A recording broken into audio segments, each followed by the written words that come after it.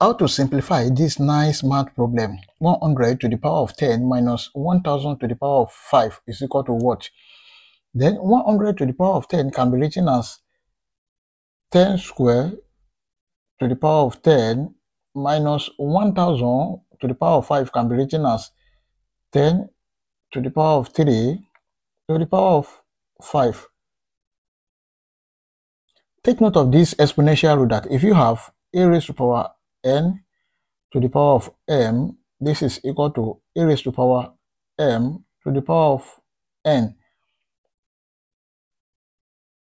10 to the power of 2 to the power of 10 can be written as 10 raised to power 2 times 10, that is 20, minus 10 to the power of 3 to the power of 5 can be written as 10 raised to power 3 times 5, that is 15.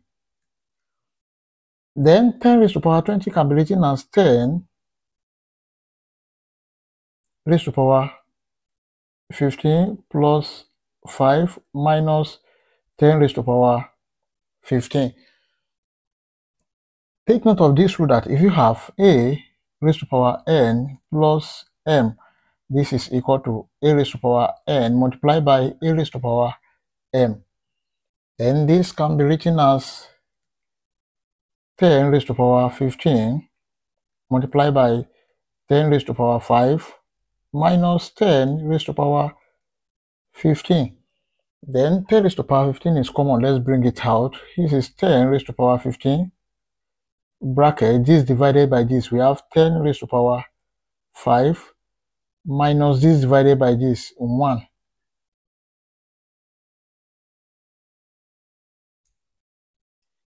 Equal to, we have 10 raised to power 15. Bracket, 10 raised to power 5 is the same thing as 100,000 minus 1. And this is 10 raised to power 15. Bracket, 100,000 minus 1, that is 99999. And this is the same thing as 99999 multiplied by 10 raised to power 15. But this 99999 can be written as in standard form as 9.9999 times 10 raised to power 4 multiplied by 10 raised to power 15. Also, from the initial exponential rule, this can be written as 9.9999 times 10 raised to power 4 plus 15 equal to 9.99999 times 10 raised to power 15 plus 4, that is 19. And this is the final answer. Thank you for watching.